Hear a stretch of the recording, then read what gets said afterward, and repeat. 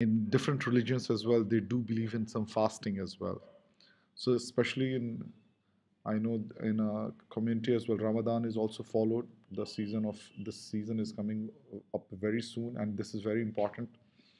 And problem does come especially for the patients. So there are those patients with diabetes or cardiac problems.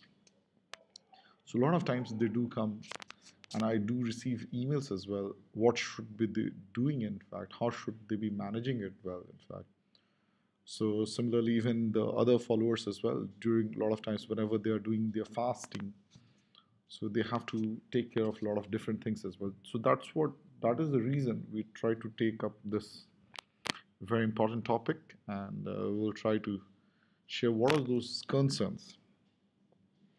So, as I was already telling you, fasting is advocated in a lot of different religions as well.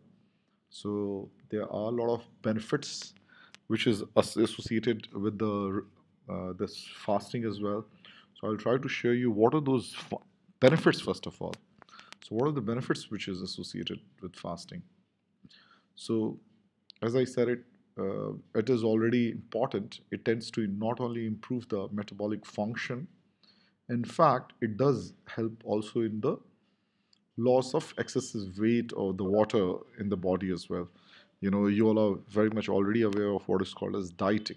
Okay, but this is not dieting. So, fasting is done in terms of more of a spiritual thinking. In fact, so it has also been shown to improve the control for hypertension, to flush out the toxins, and also it strengthens the immune system. In fact, so a lot of times those people or those our friends, colleagues as well, they come to us asking, is it really good? That what can be done? What is the best way? For example, if there is a diabetic, so one is having a problem, so how can we really help them? So we can try to combine this opportunity, I would say, trying to get the spiritual benefit and also the physical benefit as well. Physical benefit, when we are talking, as I said it, so it is for the metabolic control of the diabetes through the weight reduction, and also, as I was telling you, for the spiritual benefits as well. I think a lot of our Muslim colleagues or friends or students as well, or the audience which is there, which they can relate to it, in fact. So it has been prescribed even in the Holy Quran as well, okay, and a lot of other religious books as well. So fasting definitely does have a spiritual connection as well. So as everything has its own pros and cons, similarly, even the fasting as well can be associated with some risks as well. So, what are the common risks which may be associated with fasting? So, we all are very much aware. So, what happens is they try to do a study. When they try to see the plasma glucose levels, it can be quite a lot related to different signs and symptoms. So, for example, whenever there's a normal serum level, so and if it starts to go down, the a person may suffer, especially a diabetic one, is more predisposed for the hypo or the hyperglycemia, even for dehydration, and of course for the weight changes as well. So what happens is whenever the serum plasma glucose level reaches around 90, around 4.6 millimoles per liter, the insulin secretion is gets inhibited, in fact. And when later on, when it reaches 3.8, the glucagon or epinephrine or the growth hormone secretion is happening over there. Similarly, what is called as around, between lesser than 60, cortisol secretion happens. Cortisol secretion is also called as the stress hormone, and the person may start complaining of what is called as cognitive dysfunction. Cognitive dysfunction means the person will tell like they're not able to recognize, they are they will be having some problems also in the speaking as well. And similarly, if it goes further down, less than 45, so patient will start to complain of lethargy. In fact, if it reaches the level of 30, mg per deciliter, patient may not only develop coma but also may develop convulsions as well. And of course, if it reaches less than 15, it can not only cause permanent brain damage but also death as well. So there are a lot of special precautions are recommended. If there's a diabetic patient, someone wants to do the fasting, especially during Ramadan or their religious timings as well. So, so what happens is, as I was telling you, they're they're supposed to see the food should be taken according to the food time. Okay, so and even the meal should be adjusted not just in the schedule, in the amount, and also the composition. It happens because I know in some of the religions as well, they don't even allow to eat certain kind of food. Okay, in some kind of fasting. So one kind of fasting is the one, especially during Ramadan. We all are aware that nothing should be taken, even the water as well.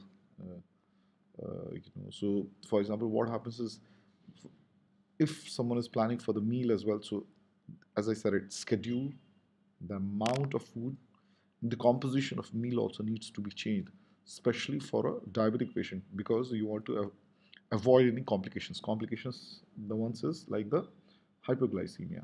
Similarly, during the daytime, a person should try to reduce the physical activity.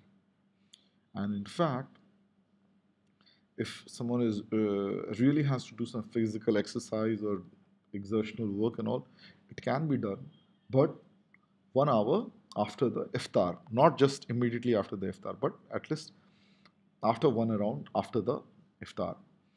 So a lot of times a question comes is, how about the calorie intake? So for example, someone was taking around 2000 calories per day or 2500 kilocalories per day. Okay, so what about the calorie intake? So during the special time as well, there's no need for changing for that. Okay, so over here, since now you are very much aware now, since about all those things, I would like to try to introduce to you what is called as calorie restricted diet.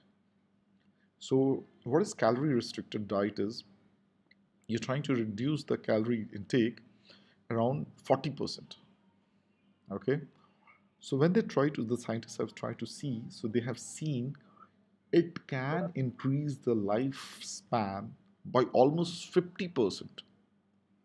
50%, you understand? So for example, if someone is having a life expectancy of like 60 or 70 years, no, so if you have reduced down the calorie intake by 40%, almost 50% lifespan increase will be there. And not just that, so what is going to happen is it is going to also improve the overall cardiovascular risk profile by acting on several parameters. Several parameters includes the decreasing the heart rate, the blood pressure, even the total cholesterol, serum triglyceride level, even the low density lipoprotein, the LDL cholesterol, which is the bad cholesterol as well, and in fact also increases the good cholesterol. Okay, so that is why it causes an overall very positive cardiovascular risk profile. Okay, similarly, it is also associated with increasing the insulin sensitivity and reduction in fasting glucose and insulin, which tends to uh, an overall improvement in the glucose regulation as well. In fact, it has also been shown to prevent the occurrence and progression of wide spectrum chronic illness like the diseases like the hypertension, autoimmune disease, the kidney disease, or even the neurodegenerative disease and cancer as well. So, yes, the caloric restriction of the diet or the food intake is associated with a lot of benefits. Okay, so now coming back to our topic which we are dealing. like the diabetes and the Ramadan. So, you are very much aware that yes, fasting is indeed very, very important, in fact, and diabetes mellitus is a chronic disease, right? And then what happens is it's a huge number of diabetics, okay, who do the fasting even during this period, in fact, as well. And what has happened is advancements has been happening, and quite a lot of advancement has happened, which can help the people in leading a normal life. So, what tends to happen during this period? So, as I was telling you, those patients they do come and they will be asking all these questions as well. And the questions will be is, for example, you know, those patients, there are basic questions. So, for example, like, can they first of all fast? Okay, and the risk or the benefits which we have already been discussing as well. Then they also tend to ask, what about the diet and exercise? So the questions we already answered as well. And then, can we adjust the drug dosages? And similarly, is it wise enough for the patient to monitor it during the fasting? So the biggest question always comes to our mind is it possible for fasting, in fact? Okay, so a lot of research has been going on. Okay, so what do you think? Uh, so we can ask some questions as well from our students who are attending. Do you think is it safe enough?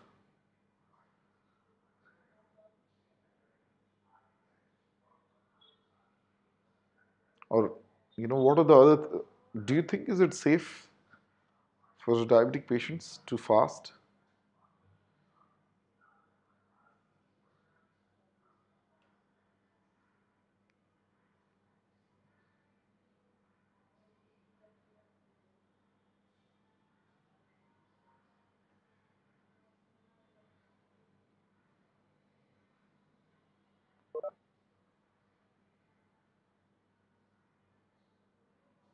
Yeah. So what do you say?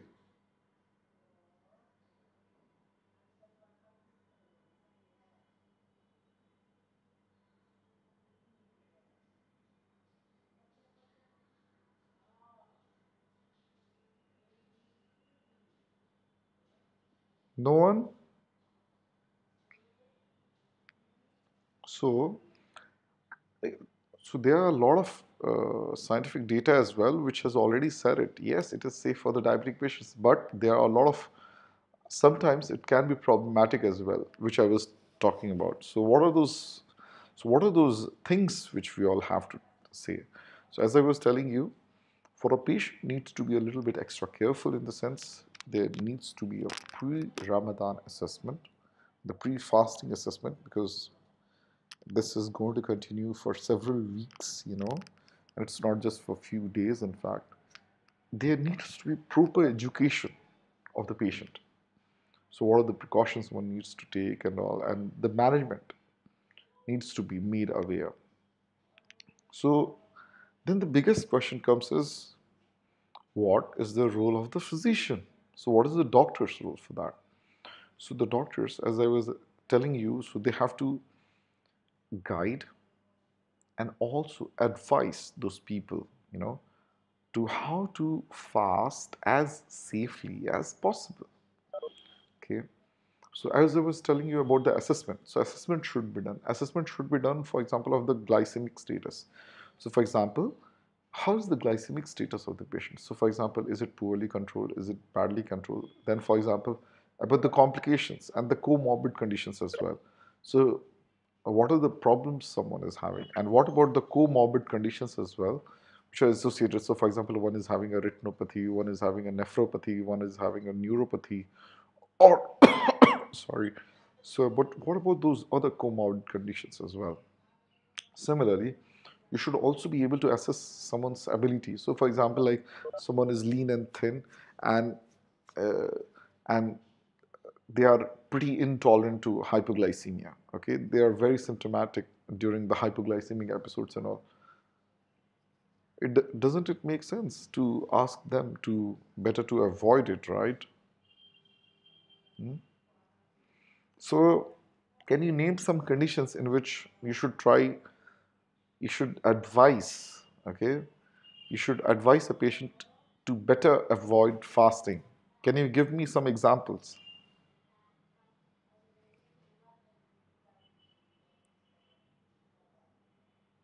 So, what are the conditions in which you will advise to better to avoid?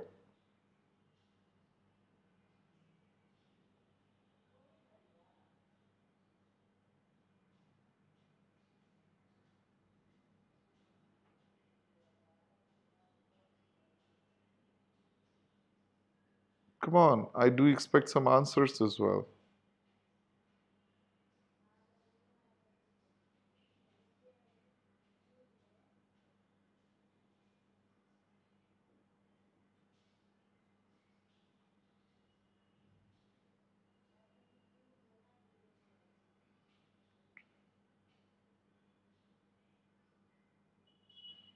No? So I will have to answer this, okay? So as I was telling you, there are a lot of patients comorbid conditions as well, which we all have to be careful. And if someone is having all these kind of problems, so we should be advising them against it, like trying to tell them not to fast.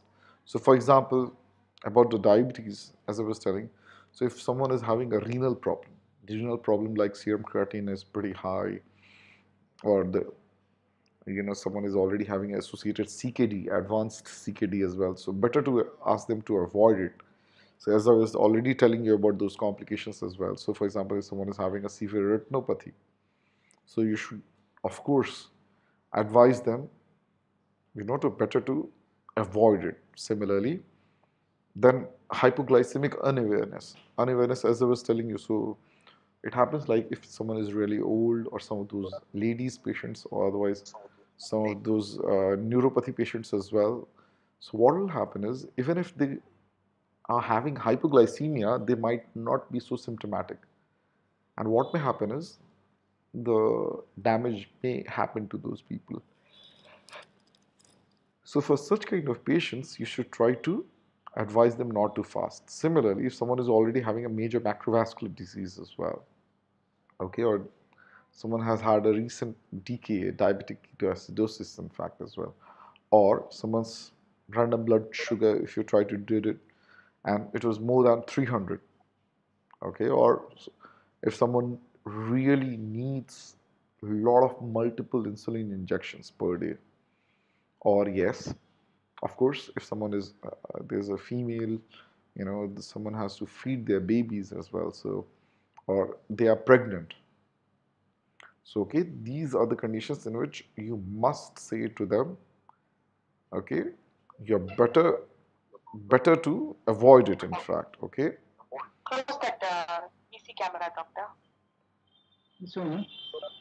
Yeah, close that. Close. Yeah, click the mute icon. The mic icon you can see near your Hello? name. Hello? Here, no? No. So, yeah, this one. Yeah. No, nearby that. Nearby that. Yeah, click that. Can This you one. please mute your voices? Okay. So, what about the other comorbid? If someone is, so these were the conditions which is related to diabetes, but other than diabetes as well, there can be a lot of other problems which is affecting the other organ systems, okay? And that as well, I would not just I would say the evidence, the scientific evidence as well, which is there, it tends to advise better not to fast. So, what are the other systemic problems where it is advised not to fast? Can someone recall those things, the conditions?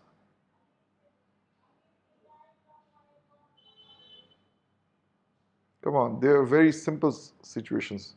So, for example, you are there in the other than these diabetes problem, what are the other systemic problems if someone is having?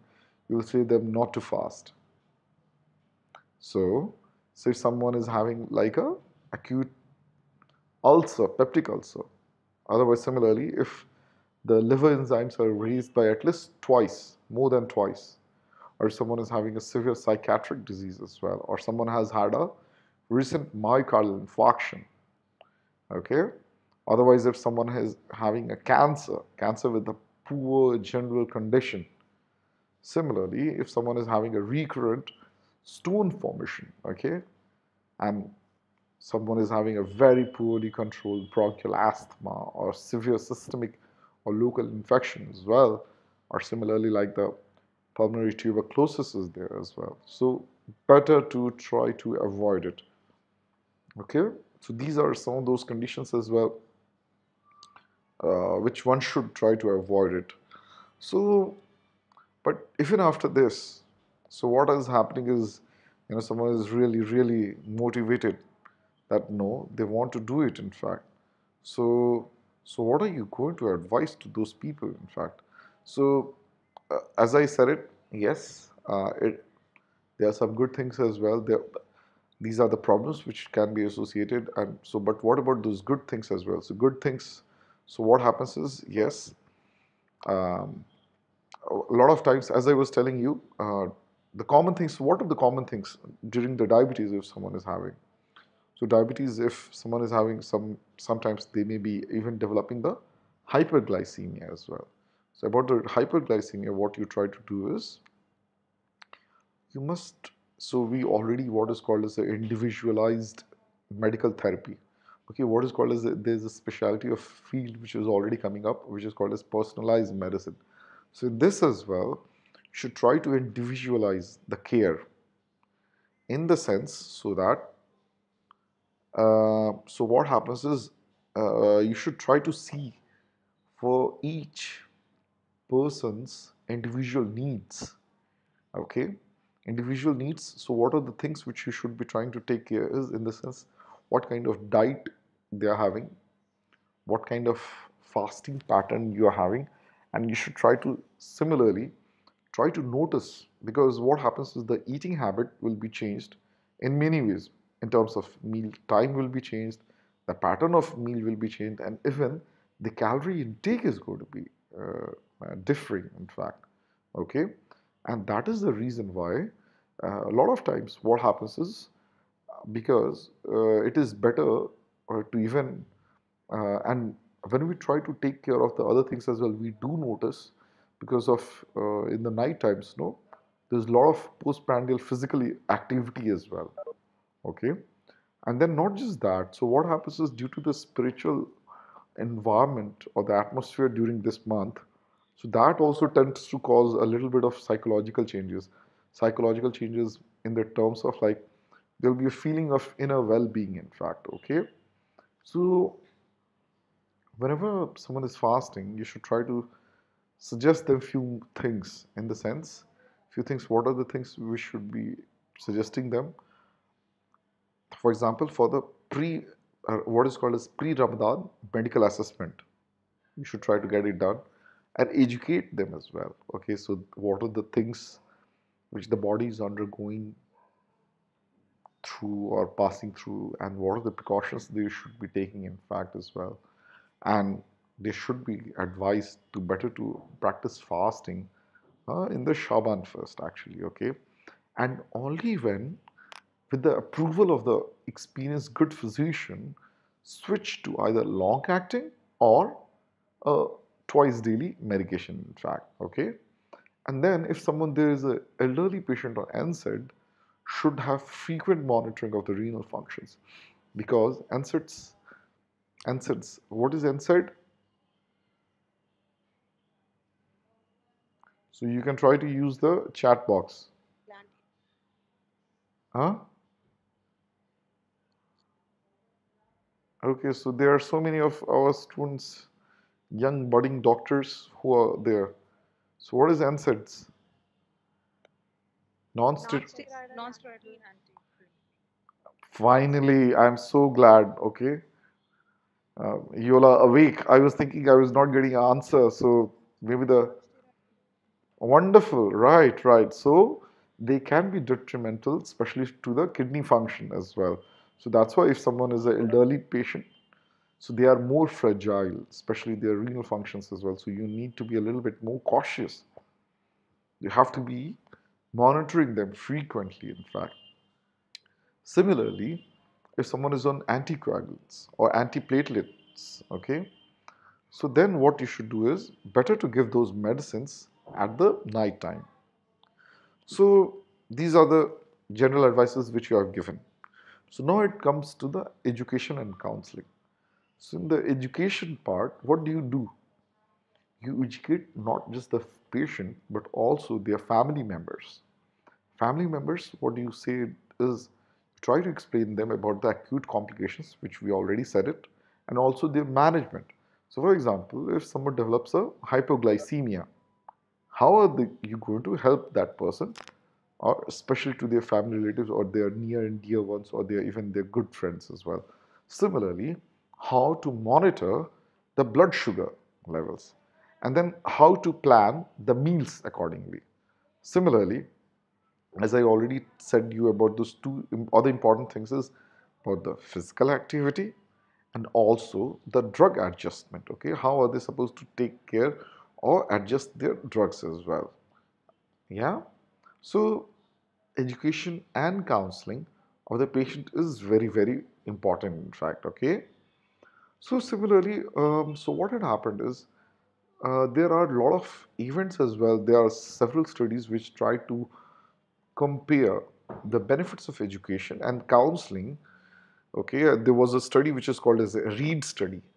So in that, when they tried to see for a group of patients who were educated, so what happened is, in fact, the number of hypoglycemic events came down. In fact, the number of complications also uh, reduced. So they, whatever if I'm telling as well, there is a scientific evidence for that. Okay, so you can already see the benefits over here. Okay, the hypoglycemic events, of course, they tend to come down not just pre-Ramadan, even the post-Ramadan as well. So this has got a lot of benefits as well. Similarly, when they try to see in those people who attended these counseling sessions, in fact, the mean weight was reduced. Okay, and otherwise they were those patients as well who, in spite of doing the fasting, there was a weight gain as well. In fact, similarly, when they try to those people who underwent the education and counseling as well, in fact, the hypoglycemia events, there was an overall reduction from 9 to 5, in fact. However, for example, for the control group, it increased. The number of hypoglycemia episodes increased, in fact. Similarly, the HbA1c levels at 12 months, for example, for those patients who attended those education and counseling sessions, in fact, there was no significant effect. However, for those control group of patients, it increased. So, what do you understand from the READ study?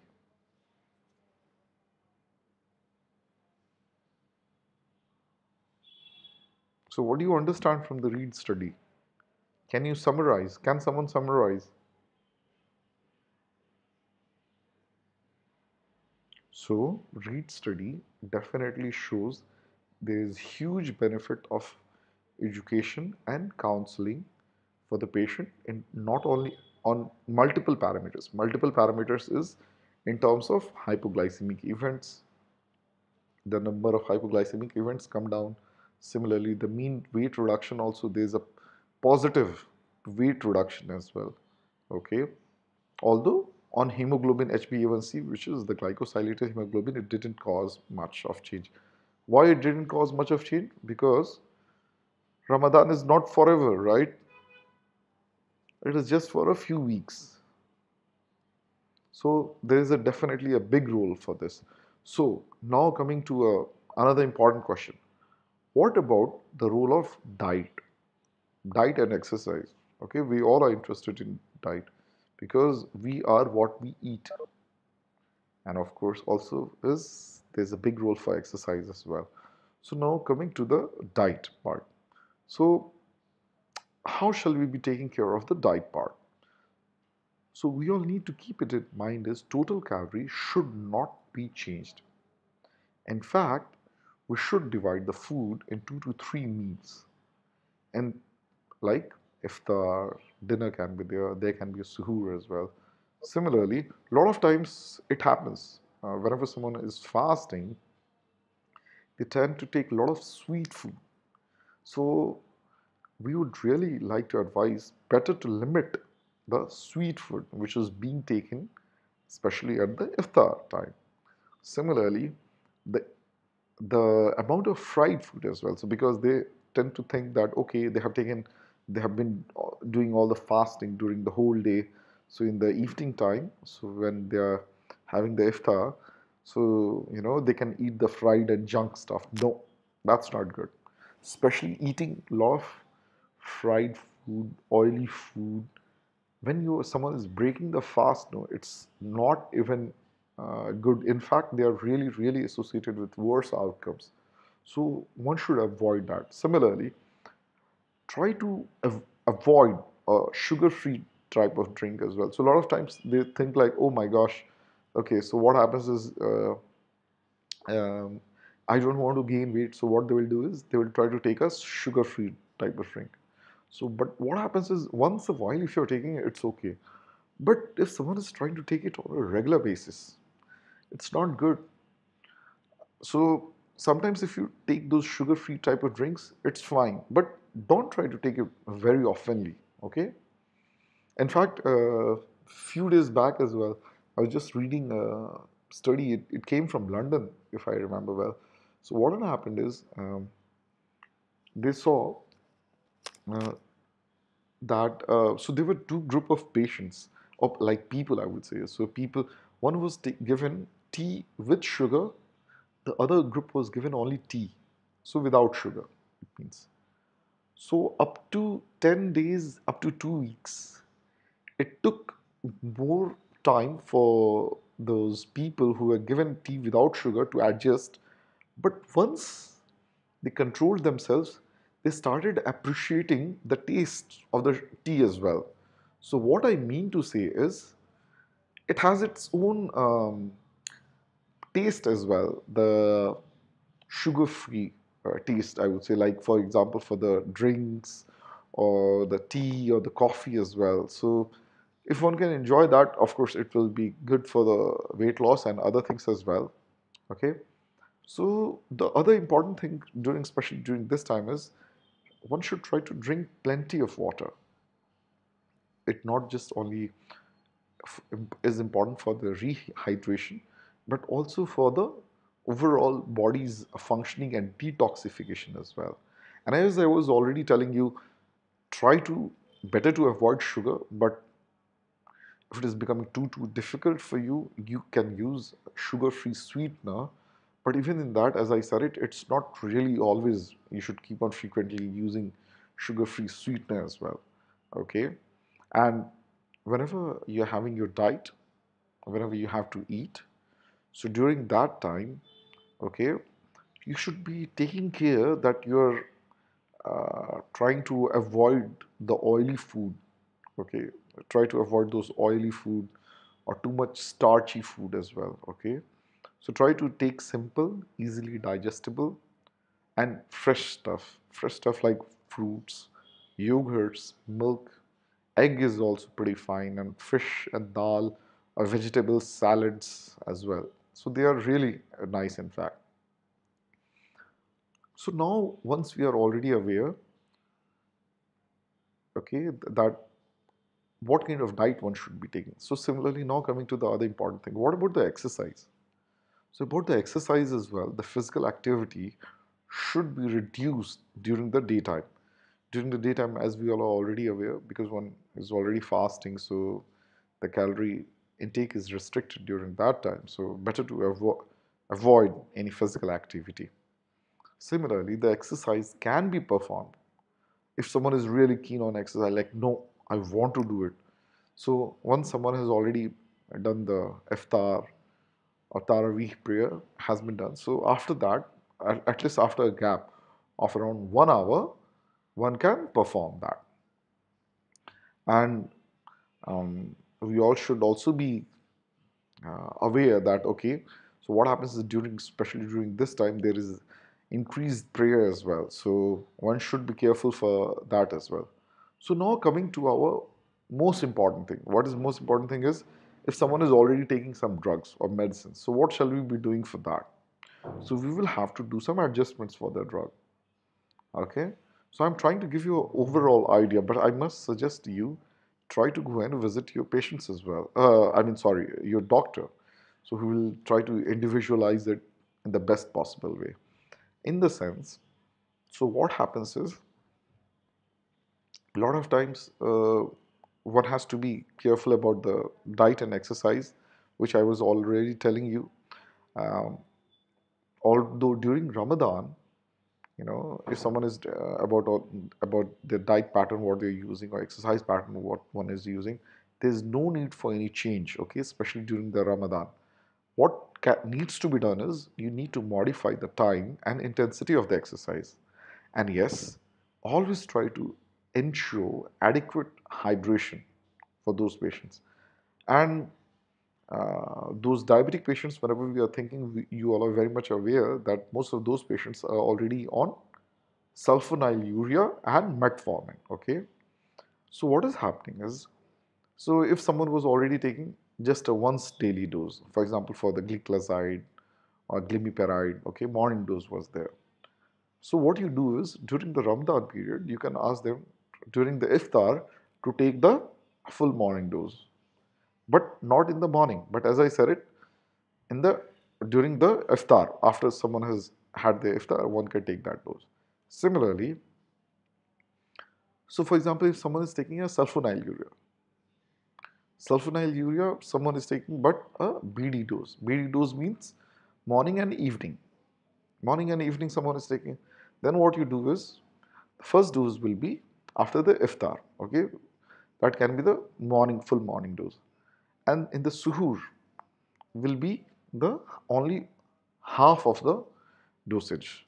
Similarly, as I was telling you, so for example, if someone is taking, okay, so now this was pretty fine. Someone is taking only once or BD, okay, we did it. What about someone is taking a metformin twice daily, morning, afternoon, evening, to 500 mg they was taking. So what you do is, after iftar, you can give 1,000 milligrams, and after suhoor, what you can do is the remaining 500 milligram can be given. So a lot of times, what happens is, okay, these two are the most common medications. So what are the other anti-diabetic drugs you all are aware of?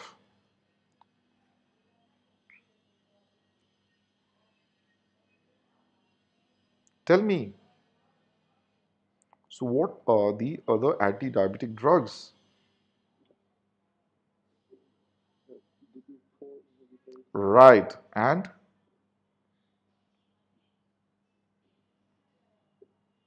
what else? So glitazones or glinides can be there, right? Yeah. So what happens is, so what will happen is, even during the Ramadan, you try to advise them to take it during the night time, not during the daytime. Okay. Otherwise, they are the ones who will be having that hypoglycemic episode. So, for example, there is a patient who was taking a pre-mixed insulin of 30 units. For example, one was taking one in the 30 units in the morning time, 20 units in the evening time. So what you do is, after the iftar will be 30 units, but suhoor, it will be half of the dinner dose. Half of the dinner dose, for example, one was taking 20 units, you make it as 10 units. Otherwise, if someone was taking as 40 units, then you make it half of the dinner dose. It will be 20 units. Okay. Similarly, if someone was on the basal analog, so for the basal analog, you give it at the same time with 20 to 30% of the dose reduction. However, so if you can see it very carefully, so this is a wonderful, really a nice formula, which you can see. For example, if someone was taking a split mixed, okay, so you really have to smartly divide it like this.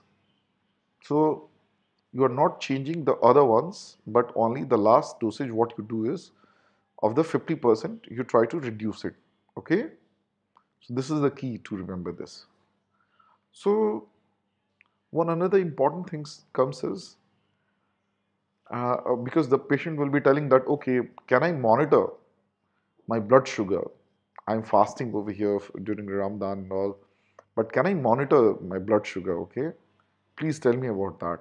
How can I monitor that? So, what are the monitoring recommendations will you give as a doctor?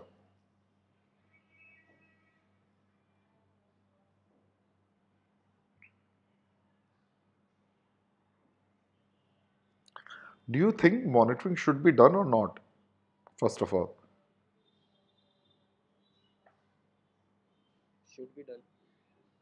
how?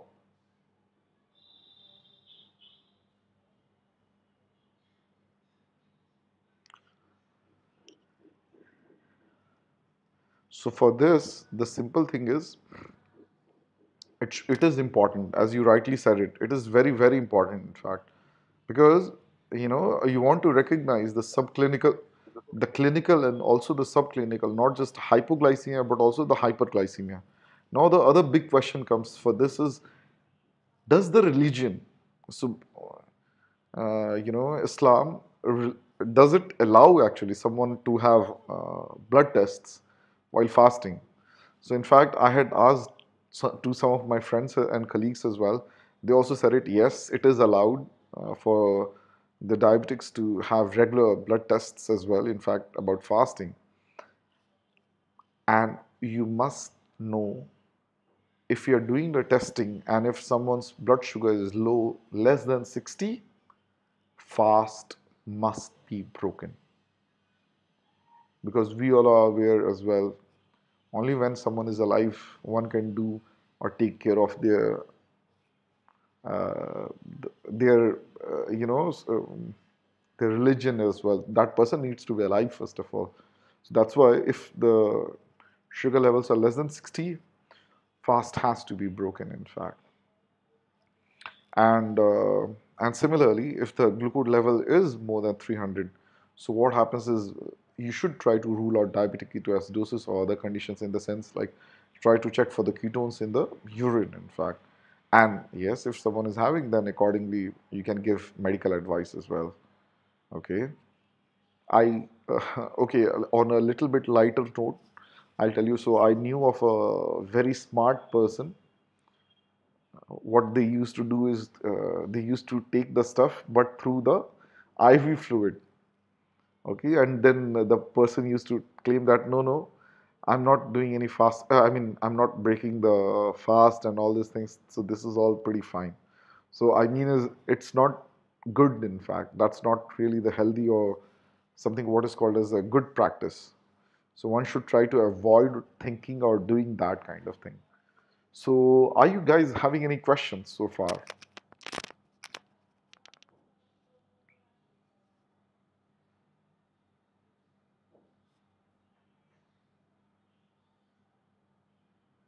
Are there any questions? So the reason why we have tried to uh, this video lecture will also be there on the YouTube, in fact. And what I would really suggest is try to make use of this lecture. Okay, try to share the knowledge what you guys have got it, in fact, with your friends and colleagues, and also try to uh, make them aware. So fasting is important, okay, from the religious and spiritual point of view, but they should also be educated.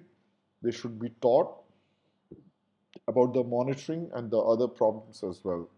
Not just for the normal patients, especially for those patients who are having comorbid conditions like not just the diabetes, but also hypertension, or someone is having a heart problem or something else as well. So that is why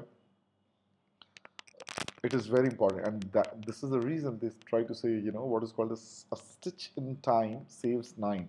And we already even showed you a study as well, which has already proven the benefits, which is called as the read study, and there are a lot of other studies as well. So this is very important if we are able to understand the problems, or if you are well educated about all these kind of things and all, the chances of complications or the problems is of course going to be much less and lesser. Okay.